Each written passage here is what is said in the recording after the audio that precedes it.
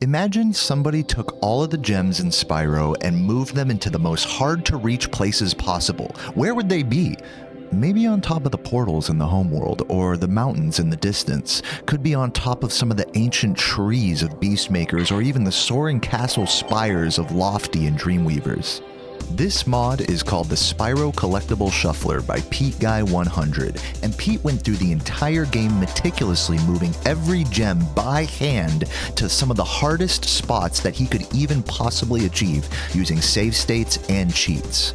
But I don't think he anticipated somebody coming along and trying to do the entire game with no cheats, no save states, and one continuous playthrough on console. Well, enter me. I'm just a shirtless man with a dream, and that's to conquer every single gem in this mod and get through without 99 lives, without save stating, but playing it just like I would have when I was a kid. Except now, I ain't no baby-ass bitch. I'm a fully grown man.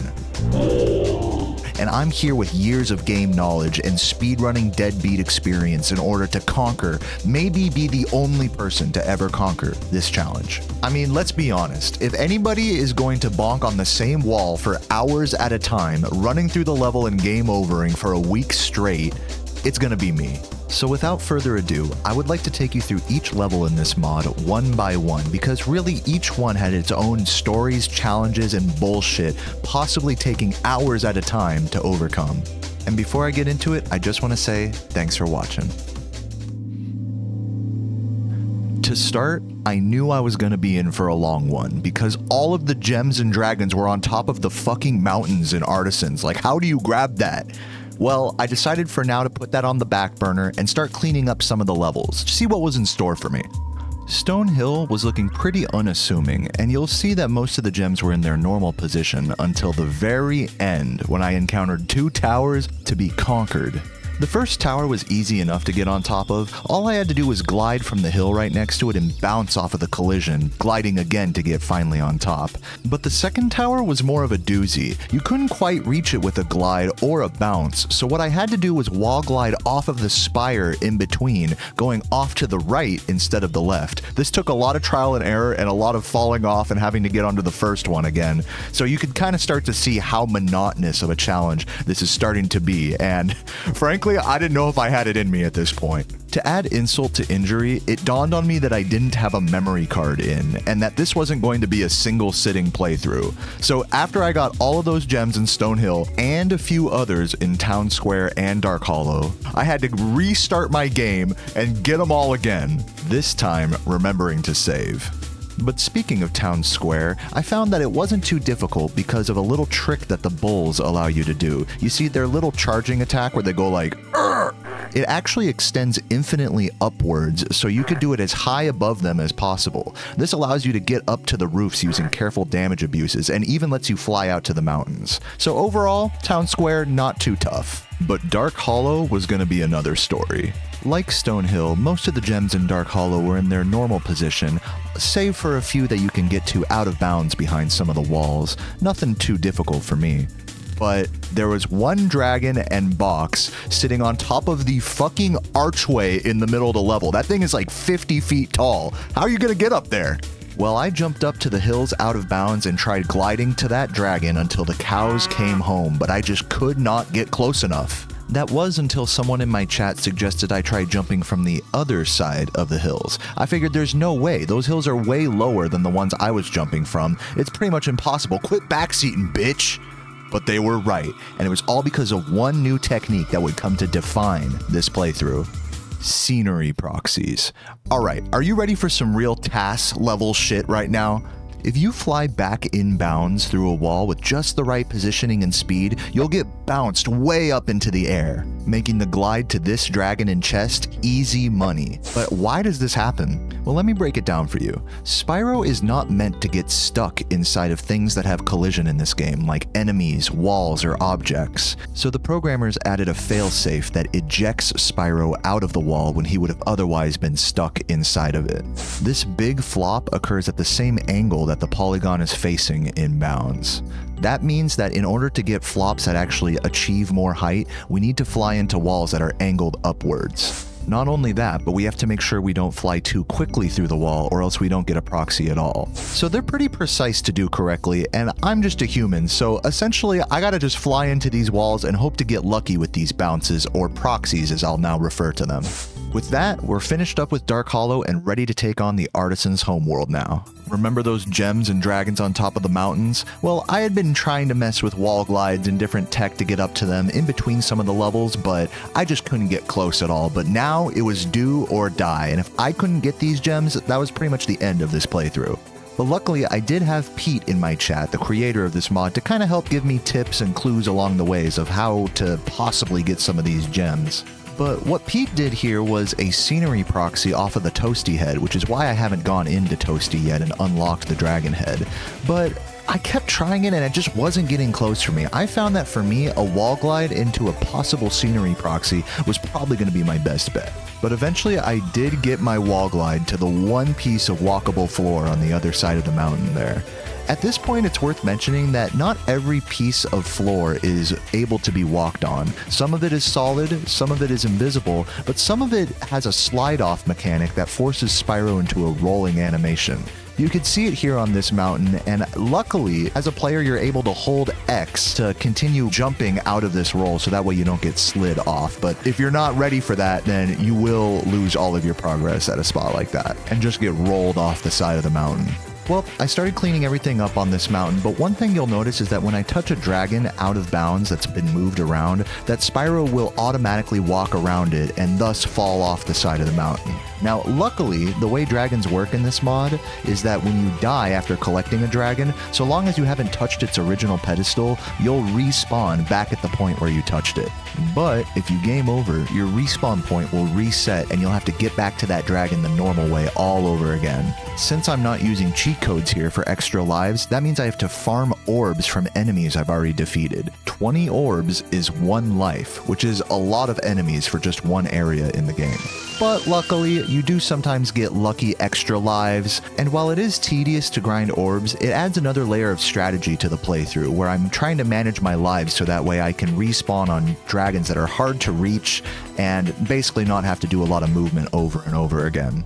And so getting back to the game, I ran out of lives cleaning things up in Artisans. I did get most things, but there were a couple of gems that I had yet to clean up. So since I had to do all that movement again anyways, I figured let's go into Toasty and finish that up and, you know, chill. Take a breath of fresh air. Well, a breath of fresh air I could not have in Toasty because I had to relearn the classic Vortex trick, Dog Proxy.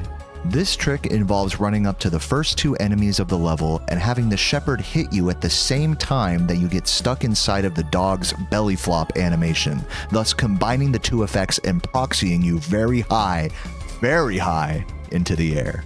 As you can imagine, the timing and positioning of this is very precise, as we need both of the enemies to see us at roughly the same time, as well as jumping at the perfect time to get inside of the dog's belly flop. This took me many tries, and eventually I had to refer to a video tutorial in order to use audio and visual cues in order to approach them in the exact perfect way that this proxy would allow. But eventually I got it, not once, but 3 different times in order to get to the different areas and roofs and far off kind of out of bounds spots where all the gems were hidden away. But we did that shit, and all that was left for me at that point were 5 gems in the Artisan's homeworld. 2 on top of the Stonehill portal, and 3 on top of the archway outside of the Balloonist. I didn't even realize that those 3 gems at the end were even there until I already collected all the other ones, so it just goes to show how well hidden some of these gems are, so shoutouts to Pete for being a complete fucker for that one. I mean, thank you, Pete. But regardless, I grinded out a tough glide to hit those Stonehill gems, and then it was on to those last 3 little shits. I had to do all the same out-of-bounds wall glide mountainous movement that I did to get all the other gems, but then I had to get through some invisible polygons in order to fly to those 3 red gems from behind. But wouldn't you know, I did actually make a glide that could have potentially grabbed them, but as I was playing it safe and slowing down my glide, I got a scenery proxy, shooting me right out of the wall, away from my intended trajectory, and just completely leaving me crushed on the inside. But I thought, you know what? I've come this far. I am not going to let these 3 gems defeat me. I flew all the way back up on top of the mountain, and this time I started flaming some of the ground polygons in order to see which ones had collision and which ones didn't. I was able to set up much more accurately to these red gems and remembered not to slow down when coming back inbounds to get a nice little cleanup despite another unintended scenery proxy. I mean, we made it work. Everything's fine. Let's move on. 3 hours deep in Artisans, and we are just getting started. Also, I forgot to mention this, but I did do Sunny Flight, and that was completely normal. All the flight levels are normal. Hey, if you guys are enjoying this playthrough, I just wanted to let you know that I do crazy challenge runs like this pretty much all the time, and when I'm not doing them, I'm doing high-level world record speed runs. So if you're not subscribed to the channel, what the hell are you doing, man? Hit the button and follow some of the streams, man. I'd love to see you in the chat. But with that, it is time to move on to Peacekeepers. Now, Pete did warn me that the levels in Peacekeepers might be the hardest in the entire run. And that scared me because Artisans was not easy, man. But I pressed on and I went into what turned out to be one of the longest odysseys of a level that I ever experienced in this game. Dry Canyon. Upon starting the level and getting my feet wet, I immediately saw a dragon and gems on top of the fucking tunnel. Like, how are you supposed to get there? I immediately started theory crafting with the birds and damage boosting, but I figured, nah, you know, let's just finish all the other gems and then see what else we have at our disposal. So I cleaned up the rest of the level, came back, and fucked with these birds for like, I shit you not, like an hour and a half. Or at least that's what it felt like. And then eventually, you know, people trying to give me like ideas and concepts in the chat, like, oh, maybe try it off of this bird or try to double bird, which is impossible, and try to, you know, shoot off the guy. And there's like so many theories happening at this time. But what I ended up deciding was instead of damage boosting off the birds, I would try to get all the way around the wall using a very tight wall glide, gaining as much height as possible while pause buffering the turn around the corner blind. I was gonna Counter-Strike surf over to this dragon and snipe it out of the fucking air. And after many attempts, I finally got one that I thought was close, but was just a little bit too far underneath him. But what the fuck? Like, I hit that dragon from like a foot underneath and it still counted. Well, it turns out that's actually how the dragons work when you move them away from their pedestals. They actually stretch a little bit underneath what it looks like. So you can hit them from below, but then death abuse to get up to where they actually are. Now, this was going to be very helpful for me on this playthrough, as you're going to see, but don't worry, it wasn't really a crutch and it only allowed me to make a couple sections more trivial. There were still a lot of dragons that were just unable to be touched from below, so it doesn't work on every single one, but you take what you can get on a playthrough like this. So after death abusing up to the dragon and cleaning up a couple gems, I was thinking, all right, I'm home free now. This level's easy, la la la, yada yada. But unfortunately, I couldn't go anywhere after that because the roof is shaped like the giantest version of the rook from chess, meaning that even Spyro's fullest full hop and trickiest little edge flops can't even get up there. So I'm basically fucked and have to do the whole bird proxy situation all over again. So after watching a whole nother video, I learned that this is actually a bird damage boost done on the upper section of the level. Now, let's talk about damage boosts for a sec. Spyro has a momentum value based on how fast you're moving, and when you bonk into a wall, it actually preserves your momentum for the entirety of the bonk animation. This means that if you charge into a wall, bonk, and then get hit by an enemy like the birds, you can get boosted really high up into the air. And the quicker you get hit after bonking, then the stronger the boost is. But remember that these are horizontal boosts, and in order to get a vertical boost, we need to get bounced off of an upward-facing wall, similarly to scenery proxies. So I tussled with the bird again, and this time managed to get up to another dragon with, thankfully, not too much pain or tears. So now I had to make my way all the way back to where I originally grabbed the first dragon, and let me tell you, these roofs were not easy to walk on. I mean, they weren't even roofs at all. It was only just the edge perimeter, like 45-degree angled tip of the mountains that I could walk on, and some of them rolled me off and others were standable, and other ones you just couldn't stand on. So it was a big game of trial and error and falling off and death abusing and grinding for more lives, and luckily we didn't have to to do too much life grinding in Dry Canyon because Pete found a spot on 2 cacti where you can actually glide into them and flop indefinitely, which triggers a void out. Interestingly, though it has the same respawn effect as a death, it doesn't cost a life to void out in this game. So eventually, I figure out that you can scenery proxy off one of the weird angled perimeters and get all the way over to one of the roofs and then clean up the rest at the end. And that was Dry Canyon. For how many hours was I in there? I mean, I'm just losing track of time and reality at this point. But onward we move to Clifftown, but not before doing a little bit of homeworld exploration and damage boosting off of the cannon guys to get on top of the Clifftown portal. That's a new spot.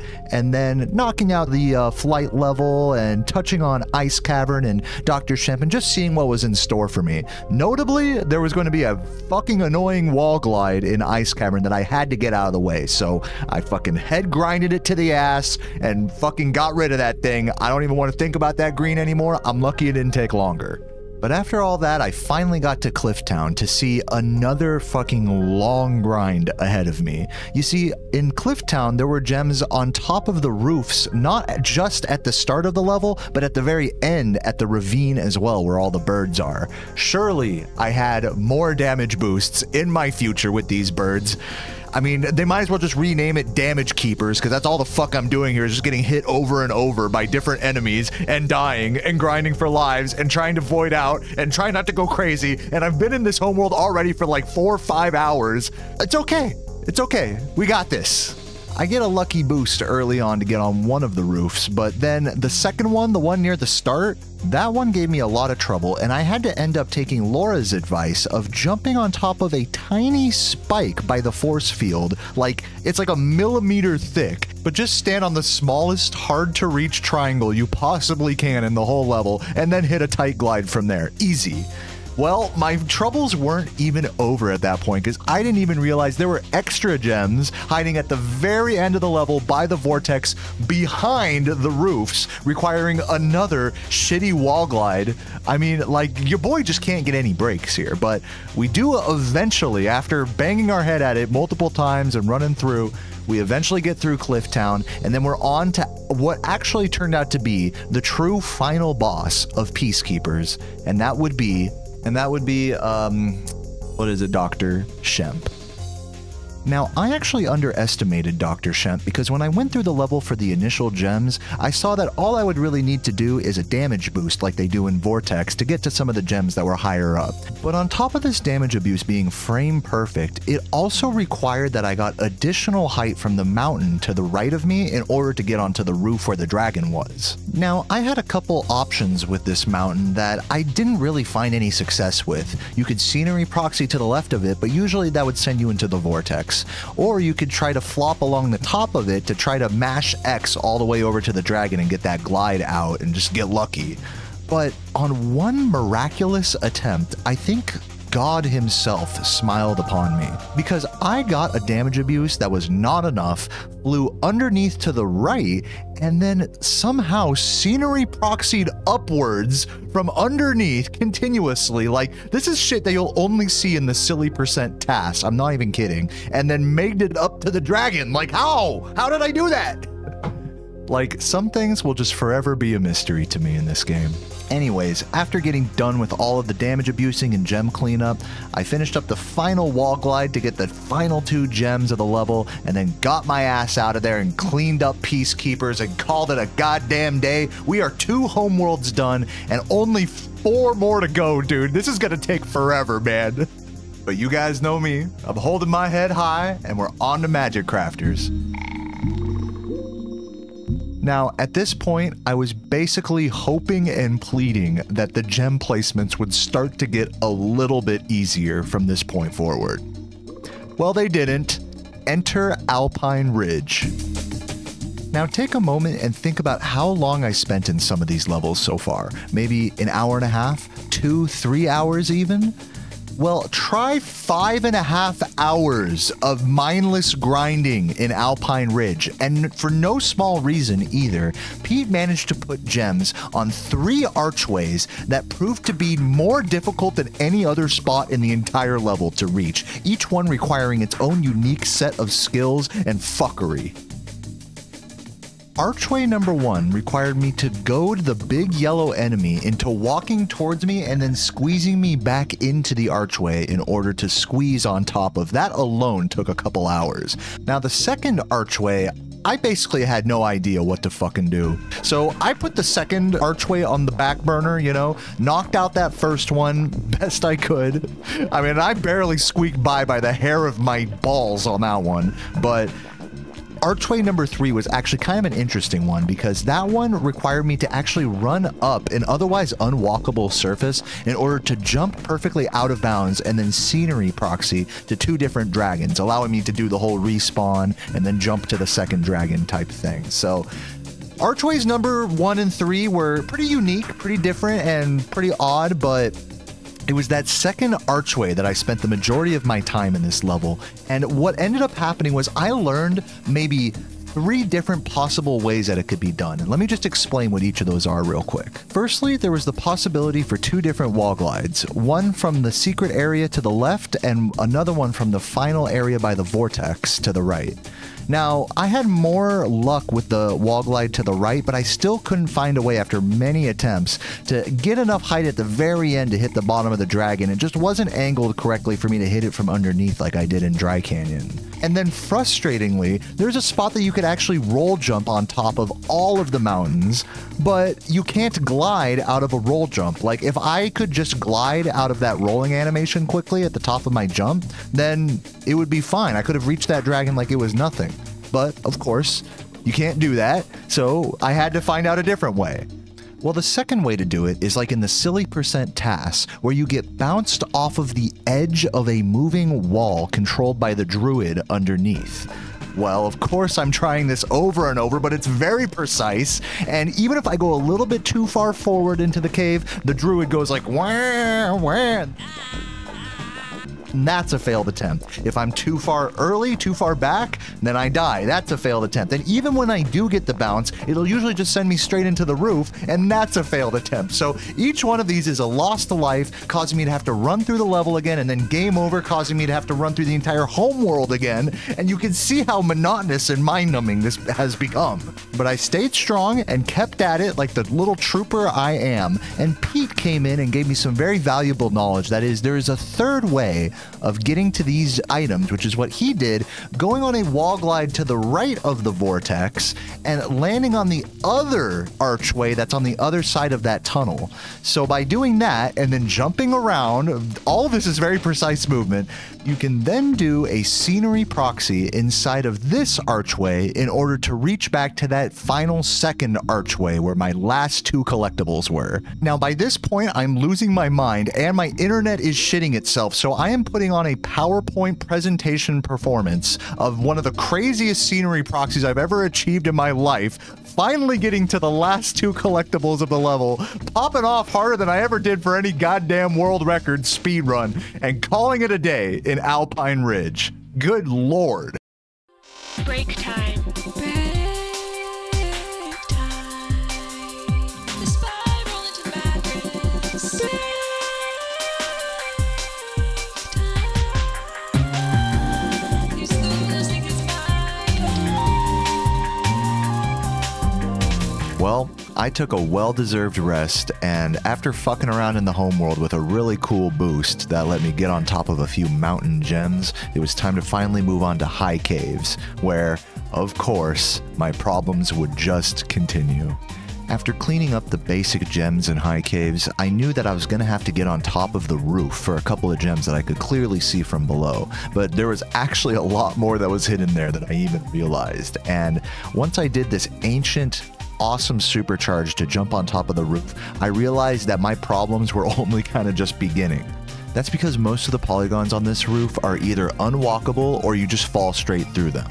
So you gotta be holding X the entire time in case you get one of those roll slip polygons as well. So it's definitely confusing, and I spent a lot of time just kind of falling through the roof by accident, being like, okay, can't stand there, and then going back around and taking forever on the supercharge. By the way, getting that supercharge all the way on the roof is kind of awkward because it happens most easily when you have less speed rather than more. But finding the right balance of speed in order to get this supercharge and not get fucked was a real challenge, and it took a lot of time in the level just getting on the roof and getting to some of these gems. But by the very end, I thought I had gotten them all, and of course there was 2 more on the mountain behind the roof that you could like barely see, so had to go back for those. But yeah, after all that fuckery, that was High Caves complete.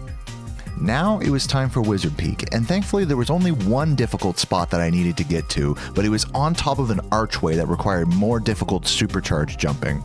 Well, I managed to get lucky and get one of these gems on top of the archway, but all I had to do was just grab the dragon after and I was done. It was an easy jump, easy glide, and what do? I run off the side and miss it. So the recovery, I don't know if that got in my head or something, but the recovery took me forever. Like, I don't even know how long, just going back up and down these supercharge ramps manually, trying not to waste lives, adjusting my speed, trying to get the perfect bump and grind off of the wall while I'm supercharging and turning it back. I mean, it turned into a very needless odyssey of a recovery, but I did eventually get the dragon without falling off this time, and that was Wizard Peak done.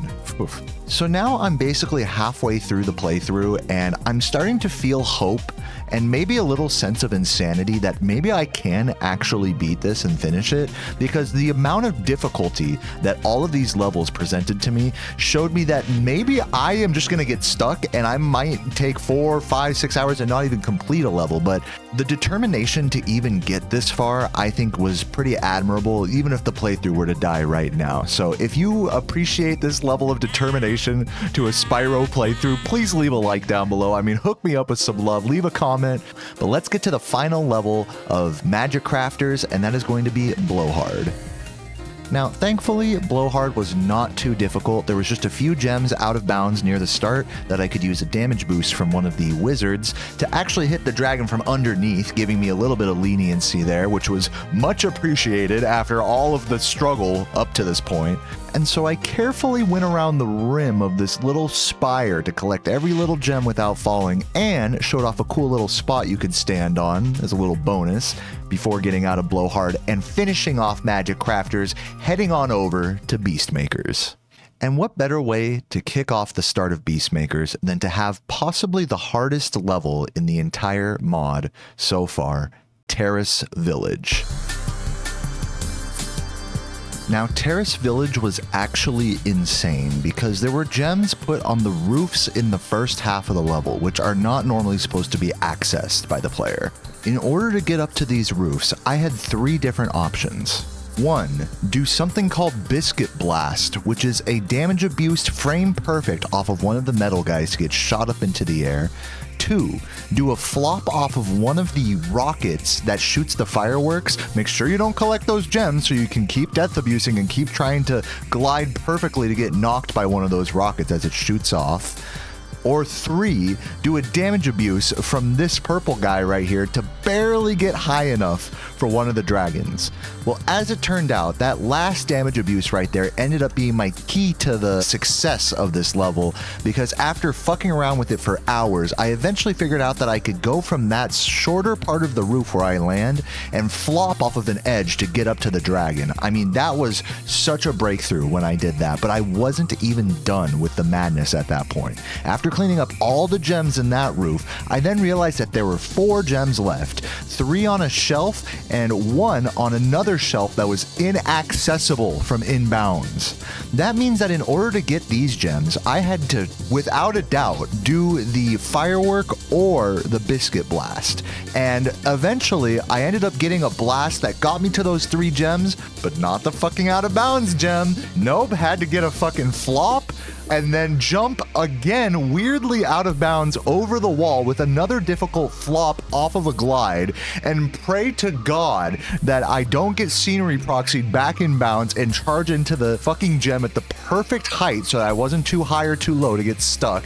And god damn it, I got it on the first try that I got out of bounds there. But it was such an odyssey of trying to bounce off these rockets and trying to get hit by this enemy and trying to get hit by that enemy and constantly life grinding, running through the level, killing every enemy to try to get orbs and lives just to help stop the game overs, just stop the bleed just a little bit.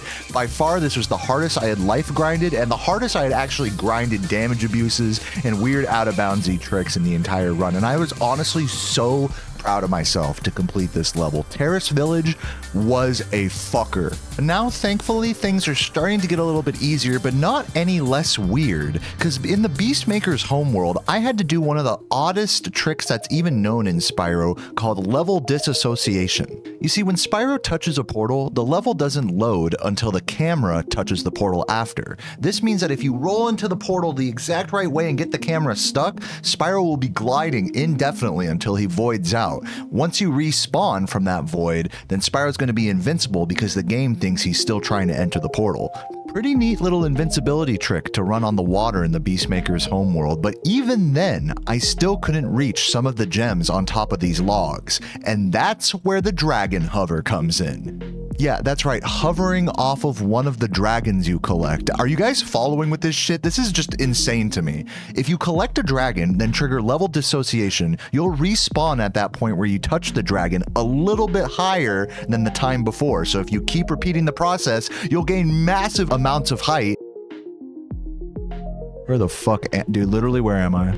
Until you game over and have to restart the process. For this reason, I needed to grind out at least like 5 to 7 lives in order to reach some of these really far out glides to these out of bounds logs that had gems placed on them precariously, getting on top of the roofs and the big pyramid structure in the middle of Beastmakers. We did all of that using level dissociation and dragon hovering, and I honestly did not ever think that there would be a use for these glitches ever in this game, but Pete had to go and prove me wrong. I mean, this is just insanity. And during this whole process, I decided to knock out Misty Bog, which of course had a dragon on top of the tallest archway in the entire fucking game at the start. But of course, reaching the top of this archway would be trivial as long as you could do shrub proxy. It's just a frame perfect flame at the exact moment the shrub eats you while you're gliding, forcing you to do a preemptive jump anticipating its movement. Just be inside the shrub's head. It's so easy. Can you tell I'm just completely numb to this shit now? Like, oh, do this frame perfect thing here. Get this insane proxy that's only really done in TASes. Do this crazy glitch that's not useful anywhere else except for in this mod. I'm here for it. So it was onward and upward to treetops, where thankfully things got a little easier. All I had to do was do a crazy supercharged turnaround to land inside of the huts by the dragon. Of course, you know, there's no collision on their roof, so you could just go over them so long as you have enough speed. But, you know, that took many, many tries, and all that was left at that point was getting the last 2 gems on top of the little exit tunnel when you take the final supercharge through the level. I was coming up with all sorts of weird ways to do it, but as it turned out, the easiest and most straightforward way of just getting a bunch of speed and jumping off the main ramp was the ticket to success. So Treetops actually wasn't as bad as people were expecting, but if you struggled in that level as a kid, leave a comment down below. I want to hear about that.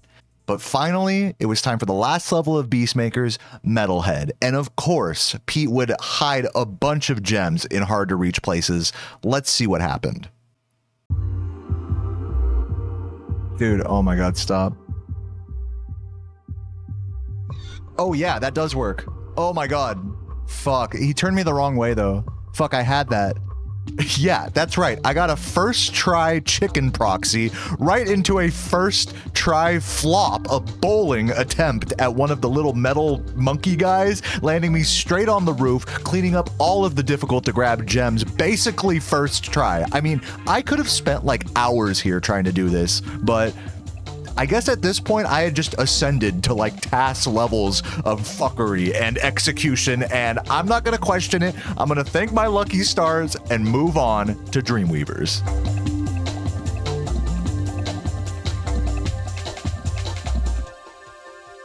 I I couldn't help myself. I had to knock out Haunted Towers before I was done that day. And man, were there some crazy supercharges and wizard proxies that had to be done in order to reach some of the jagged roofs at the start and at the end of the level.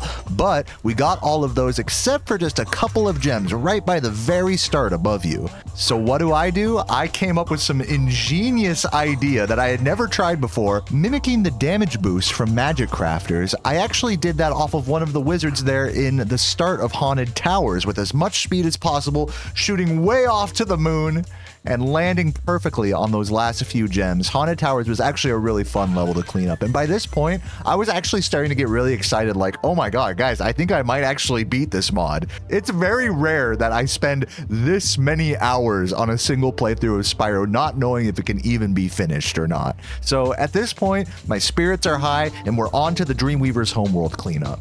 Now, there were some really fucked up gems over on top of the Jock portal area, really jagged stalactites jutting out from the ground pretty high up. My only real hope was to do a flop off of these changing heights of the little guys.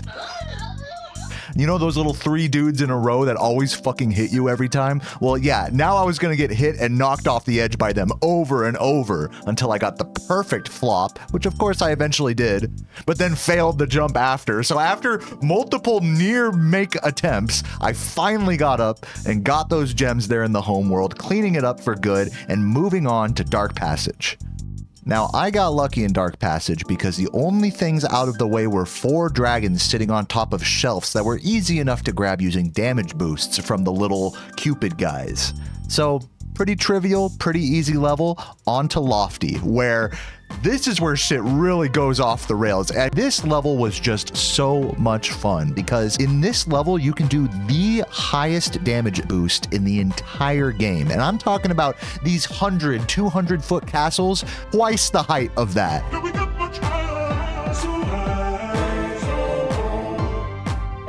Just by using Supercharge, getting orange speed, and crashing into this wall, the arrow from that same Cupid enemy that helped me in Dark Passage, well, now it shoots you way up into the air with the conserve momentum, and so I used that to my advantage to clean up all the rest of the gems in Lofty. That was actually a really fun time, especially trying to jump between some of the roofs and getting fucked up by like the collision, and just knowing I could just do the Supercharge again. It was starting to get really fun at this point.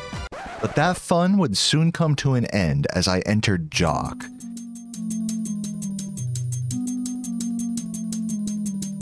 In this level, I could see right away that there were gems in places that I simply had no idea how to get up to. Like, in Tasses, I've seen them bounce off of this little jester guy, but there was no way I was going to do that as a player, right? Well, I tried, and rest assured, I pretty much couldn't do it. I found some cool little flops and things that might have gotten me close, but I realized that my only way of getting to these upper areas of the level along the mountains and above the waterfall were going to be to wall glide from the other side of the level where the Jock fight occurs. But even still, after doing a couple of clutch wall glides, I realized that I wasn't going to get back all the way towards the starting area. So at that point, Pete popped in my chat. Thank God he came to the rescue and told me that if you stand on the edge of this platform right here, that the Jock fight does not continue, and thus the one platform stays high up for you to jump off of. So that was a huge breakthrough for me, and once I realized that you could get back to the starting area and kind of do some weird finagly little glides, then basically the level got opened up to me at that point, and I just tried my best not to waste my lives and to try to make some of these tight glides from around the mountains, out of bound, in front of them, behind them, mashing X to get in between little ridges and things like that. The level actually got pretty fun by the end, and I even discovered a really weird void out along the way. So got the key, grabbed the gems, finished up Jock. Did take a while, but we overcame it, and now we were on the final home stretch, everybody. Nasty's homeworld. I actually took a sneak peek at Nasty's world in the beginning just to make sure it was completable, because in this homeworld there are situations where you may not even be able to continue your run. So imagine I'm 20 hours in and then I soft lock myself out of getting one of the dragons, which, by the way, were hidden not in the dragon mouths, like, you know, where the boxes are, but like in their jaw area, like underneath the mouth. So that means that I had to be very careful about how I opened or closed the heads, because once I opened them, there was no closing them again, and that changes their geometry permanently. So basically, I was forced to do a trick called early loot to get... This is insane. I had to get into Nasty's head, fly underneath into his jaw, get pushed under the stage, charge jump out, fly under the stage, take damage on the water, and then land underneath both the loot portal and the Twilight Harbor portal to get the dragon and the gems that were there. But thank God, after plenty of attempts, and keep in mind, you have to do rat proxy or some codeless method just to even attempt either of those early loot or Twilight methods. I mean, like, it's just layers on layers of precise, lucky movement. I mean, it's just crazy that this kind of movement is even possible in the game. So I left the last 2 gems in Nasty's world inside of the smokestacks right there, thinking, oh, it'll be no big deal. I could just do rat proxy for those later. Let's knock out Nork Cove. So just remember those 2 gems for later, because they're actually going to be the secret final boss of the run. Well, anyways, I got into Nork Cove, and this level was kind of unique because they put some gems way off in the water, kind of similar to Beastmaker's Homeworld, where they put the gems in like weird little props out in the water that required me to do a lot of a trick called TNT work on big enemies that slap you up using their big TNT crate. But luckily, the leniency for these tricks is pretty lenient, so I was able to get away with TNT work and do some tight wall glides, mess around on the mountain, and kind of come up with some of my own strats to really clean up that level without too much pain and struggle. And yeah, that was basically Nork Cove. A lot of teamwork with me and the big fat TNT guys. I mean, name a better duo than Shirtless Man and TNT Man. You get Sparks in there, and that's like a nightmare blunt rotation. So anyways, we get back into the homeworld, and I think, let me clean up those last 2 gems I was thinking of before going into Twilight Harbor. Quick, right? No problem. 1 hour later. I mean, these gems wouldn't be so hard on their own if I could just land on the smokestack right there, which technically you can, but it's such a tight corner for you to stand on that the gems being inside the smokestack mean that you have to fully rub up against it while standing there in order to actually collect them. And before you suggest it, I tried dropping into the smokestacks from above, and they're barely too narrow for Spyro to fit his fat ass inside of. So I had to quit doing rat proxy and resort to finally figuring out how to do the bridge proxy. And I had to do that on both sides over and over and over, perfectly charging into the post next to the dock, letting go of square at the exact right second, and somehow getting launched up into the air from that, then charging and landing perfectly on the edge and rubbing up against the side of the smokestack just enough to collect each gem. It was probably one of the most precise execution-based moments of the entire run, grabbing those 2 gems, believe it or not. But when I got them, I was ecstatic, and Sarah was there to celebrate with me. So onward and upward to Twilight Harbor. This is the final stretch, everybody. I need this hype now. I have completely lost all sense of reality over these last 25 hours, and I'm just wondering how much is left in store for me. And can I still even beat this? I'm still kind of wondering in my head. Like, Twilight is no easy level, and as you're gonna see here, getting into this, there are some fucked up places that Pete put these gems. The first spot in Twilight that was really crazy was on top of a little vent that drops out lava way off on a peninsula around the other side of the supercharge ramp. Like, why did the devs even put that there? I don't know. But I had to basically become an expert on supercharge momentum abuse, figuring out that through the help of people in my chat, like Luminescent Sky, that I could glide above the supercharge ramp and charge from even higher to get more and more speed, allowing me to finally get enough height to fly over to that area, but not before hitting a couple of lucky scenery proxies on top of that, and finally touching the dragon on top. And so that took me quite a while, but the gems that were even harder than that were near the beginning.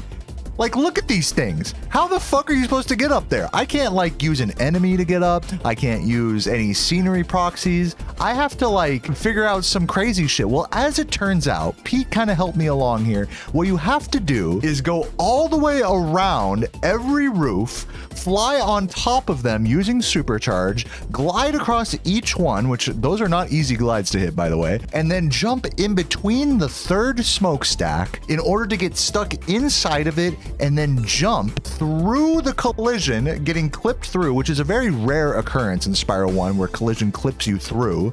And then from there, you doing a blind jump to land finally on that shelf where the gems are. That trick took so many tries and so many failed attempts and weird ways of figuring out how to get the clip and falling off the roofs and dying and game overing. I mean, dude, like, of course they had to make Twilight like one of the shittiest levels. Like, of course, Pete, you know, like I expect no less. I mean, he really challenged me as much as he could here on this entire mod, but after plenty of time fucking around with that, we eventually cleaned it up, and it was time for the final boss, Nasty Nork. And thankfully, Nasty only had one part that was hard to get to, that was on top of these little pipes right here. I'm not really sure what Pete intended, but I did like probably one of the clutchest jumps off of this edge here to reach it and barely land on the pipes. I was so stoked when I landed on those pipes, by the way. I was like popping off. Yes! And then barely jumping to each gem right there before killing the final boss. Now, as you guys know, the run isn't over yet. It's called 120% for a reason. That's because you get a secret level after beating Nasty Nork, and watching the credits, you get to see Nasty's loot, the beautiful green, lime-colored, legendary place where dreams are made and lost. I went in with my head held high, and I fucking sent it. I fucking cleaned that shit up like it was nothing, and there were even boxes hiding inside of the level there for some reason. I think you were meant to fly out of bounds and kind of grab them from underneath, which I showcased at the end, but I was able to just kind of slide along the side of the wall from inbounds and grab them. All the other gems were normal, and at this point I was so relieved. It had been 29 hours of gaming and fucking around, but I finally got to the end of loot, 120%. I collected every gem and dragon that a Spyro taster could have possibly put to fuck me up or cause me to quit, that he needed save states and cheats and everything just to get the gems into these places to verify that they're collectible. But I was the only person in history to finally beat the game with no cheat codes, no save states, and no brain, no sanity, but a hell of a sense of accomplishment. So I was stoked, and I think my chat was as well. If you guys enjoyed this playthrough and this little story, feel free, like I said, to subscribe down below. I would love to do more challenge runs like this in the future. Hopefully there's going to be more challenging mods like this. As many of you guys know, there's Spyro 3.5 and other things, but for now, I'm going to rest easy. I'm going to chill until my next insanity appointment. And I just want to say thank you so much if you watched all the way to the end of this video. It really means a lot to me that you're here. And have a beautiful life. Don't attempt this mod, but if you're curious, you can download it down below and change the settings to make things easier. I've also linked all of the VODs from the entire playthrough there as well. But until next time, guys, my name is Dayo.